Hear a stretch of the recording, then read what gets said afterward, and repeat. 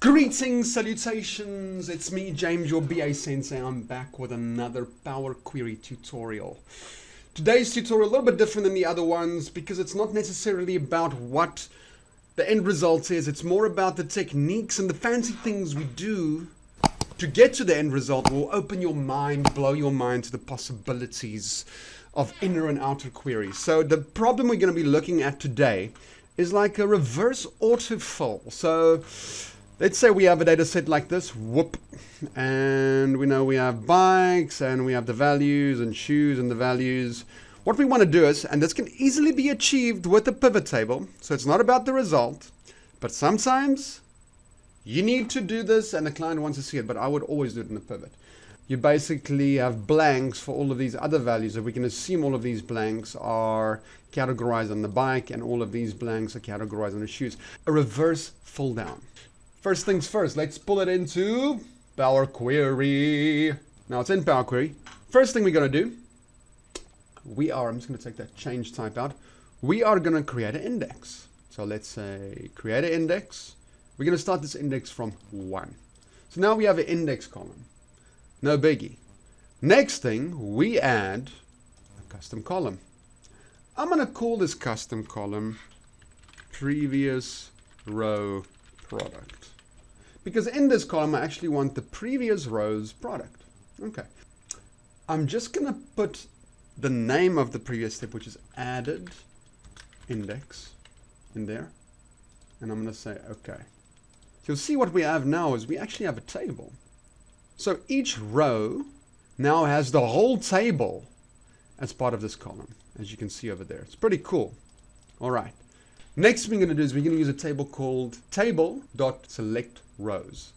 Now the documentation for table rows, so we basically state the function and we need to give it a table as the first argument, and then we need to give it a condition. First of all, you see this little each over here? This is sugar syntax. So what I'm going to do is I'm going to call this outer table. Yeah.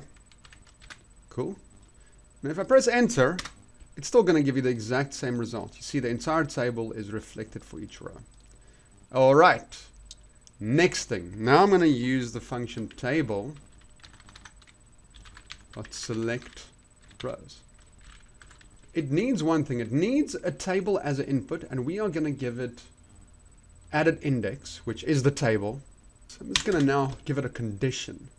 The condition would also basically be a each statement, but in this each statement, I'm just going to say the inner table.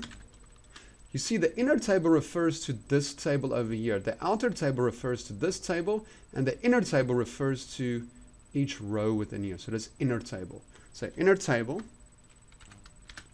yes. Join the inner table, yes. We're going to take the inner table index, yes, we say index,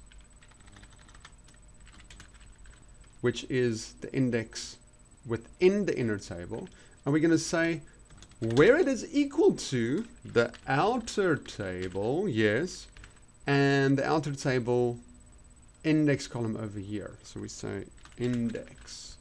But what we want to do is we want to do the previous rows. We don't want to do it as the same. We want to go one row back. So I'm just going to say there -1. And this should give me, let's see if all my syntax is correct. This should give me a very interesting thing. So this first one will give me nothing. But the second row will return, you can see the previous row's details. So this one will return row number 1. The third one will return row number 2. And just keep on going. So the 7th one will return row 6. So what we have here is we actually now returned the previous row's detail. How cool is that? All right, but I'm going to take it a step further. Now what we're going to do is we want to return only the product. So I'm going to put there in brackets product. Okay, so now it's only returning the product, but as a list. Remember, a list is a one column data set. I just want to return the very first row. So I'm going to put there in brackets, curly brackets, 0, which will return the first one. So you'll see that we basically return the first one in each case. Okay, so now you can see it's giving us an error over there because that very first row doesn't really have a previous row to go to. There's no row 0. So So what I'm going to do is I'm going to use try and otherwise. So there, in the commentary to this video, there is a link to the video I did on try and otherwise. Check it out. All right, so I'm going to say try. If this statement returns an error, right, then otherwise null. All right, so see what happened there. So now, instead of that error, we actually have a null. Excellent. So you can see what we're going to try and do now. We're just going to add another custom conditional column. It basically says if product equals my previous row product, then make it null. Otherwise, make it product. So there we go, there we go. There we have our column. I'm just going to drag it over there. I'm just going to remove this one, and this one. Call this product. And there you have it. There you have it. Brilliant and beautiful. So you can kind of see it's a kind of like a useless end result. I can't really see why you won't just do it in a pivot, but that ability to look at the previous row is pretty neat. It's pretty neat.